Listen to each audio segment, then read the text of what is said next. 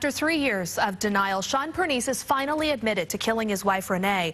Renee was last seen January 1st, 2009. Nearby searches turned up nothing except Renee's cell phone. Sean's murder trial was set to begin next week, but yesterday, prosecutors said they struck a deal with Pernice. He pleaded guilty to voluntary manslaughter. Pernice said he got mad at Renee and hit her in the face. She fell down some stairs, and that's what caused her to die. Pernice's attorney says they reached a deal within the last few days. Prosecutors believe Renee's body was dumped in the trash, and they don't believe they'll ever find her body. Pernice will be sentenced May 11th. He faces 5 to 15 years in prison.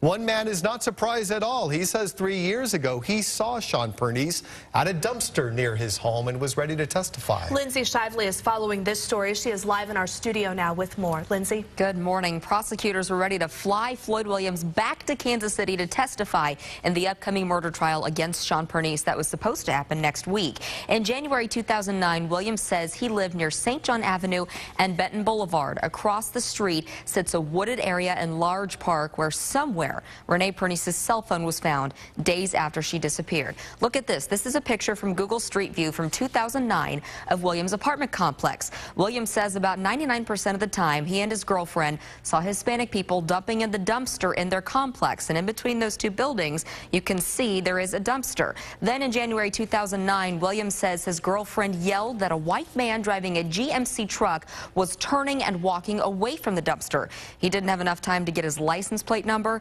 but then he saw Sean Pernice's picture on TV a week later.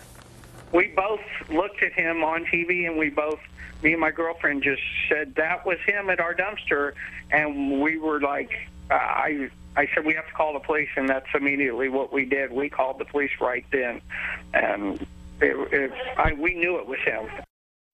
Police did come. They did talk to Floyd Williams, and they did try to check that dumpster, but it had already been emptied by the time they got there.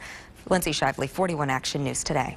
Now, during this time 3 years ago, a Northland neighborhood became the center of the police investigation. The focus, of course, was the Pernice home. Neighbors say they were on edge at the time, wondering where Renee was and if her husband, Sean, could be responsible for her disappearance. Now they tell us they're not surprised Sean pleaded guilty. In fact, they often refer to him as Psycho. I always knew he did, because Renee was such a good person, and I knew what he was.